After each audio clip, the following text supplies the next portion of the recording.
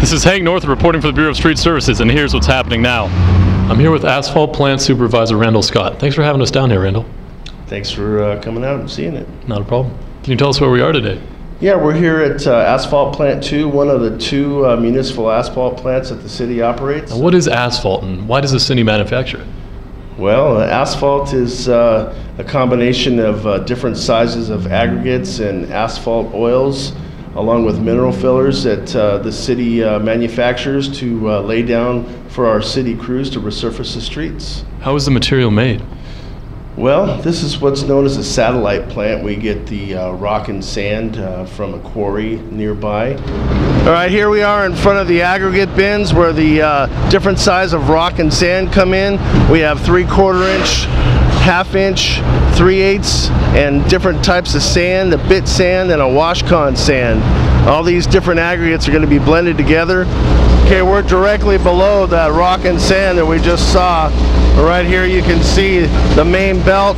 This is where the aggregates are vibrated onto the belt according to the different type of mix. They're brought over here to a cold elevator where they're brought upstairs and dumped into the dryer. Okay, after the rock and sand go up into the dryer, inside the dryer there are different lifters that lift the aggregate up and create a veil. At the other end of the dryer there's a 75 million BTU gas-fired burner that is heating and taking the moisture and heating the rock to approximately 300 degrees. In addition to the aggregate and the asphalt oil, here we have what we call RAP, which is the recycled asphalt pavement that we profiled off the street. We're putting 20% of it back into our mix to save the city a lot of money every day in aggregate costs and oil costs. Okay, we're inside the control room at Asphalt Plant 2, where asphalt plant operators are controlling the aggregate feed, the mixing, blending, batching computer, the loadout computer.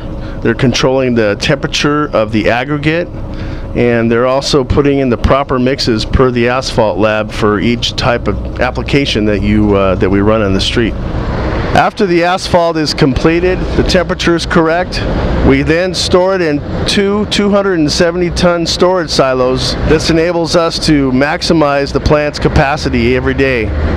How hot is the material when you actually make it?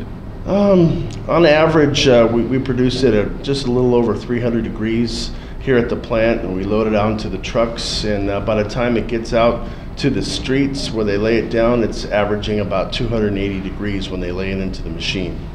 Thanks for having us out today, Randall. No problem. My pleasure. Thank you, guys.